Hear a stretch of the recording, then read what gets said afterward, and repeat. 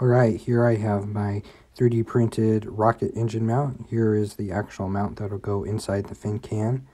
And here I have a E-class motor, E12-4, and we're going to stick it in here.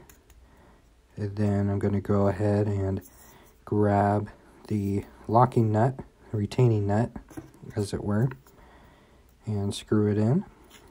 A little tricky to align it here. That's bad design on my part.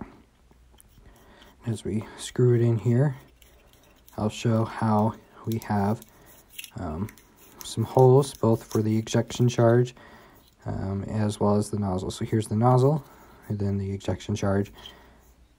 So this mount works with E-class motors, and we'll transition here to show the mount again. I have this D motor adapter.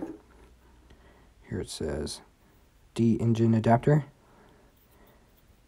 We'll go ahead and this just fits real nicely in there. It just drops right in. I didn't have a D motor on hand, and I am going to just grab the E motor and stick it in and show that it does stick up the same distance as that adapter.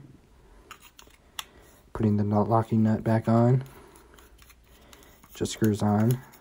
Completely 3D printable. And we can hear the adapter rattling back and forth. Give it a little shake here. And yeah, that's my 3D printed engine mount. Let me know what you think, and I'll continue development and show you how it mounts in the fin can here shortly. Thanks.